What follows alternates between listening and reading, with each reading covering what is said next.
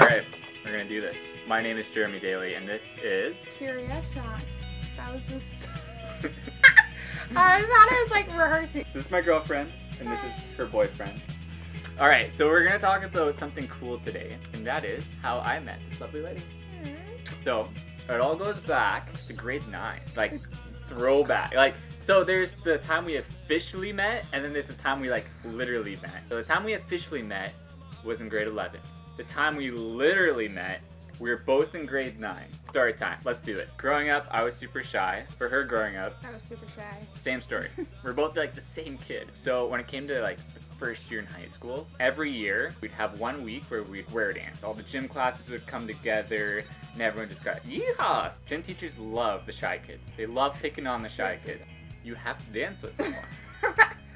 There's no way around it. Here we are. Our gym teachers like looked at each other, and I swear they're like, "Mwahaha, let's play a prank on these two kids." And her gym teacher said, "Curia, that boy over there, go square dance with them." This is where things heat up. She looked at me, like, come over here, like, you two are together, and we just looked at each other.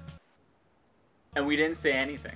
We literally looked at each other. Not, "Hi, my name is Jeremy." And then the music started going, and we both knew the songs. We're like, we started dancing. We danced 45 minutes, and we didn't say one word to each other. So that's when we like literally first met. We were both in our business class in grade 11. We both sat in 2 different corners.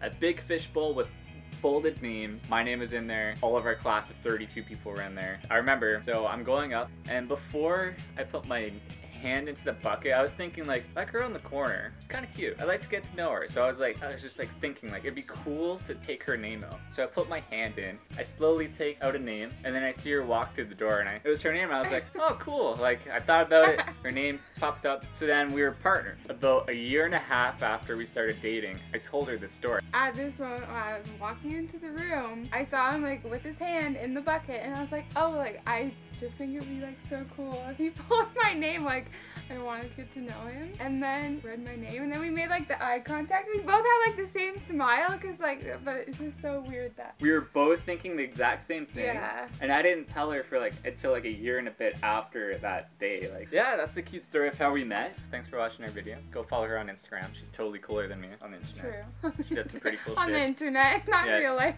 Definitely comment how you met your girl. Or if you're forever alone, just comment how you met yourself. Or your boy. Peace out. Are you gonna have an outro? I don't know. No. Yeah.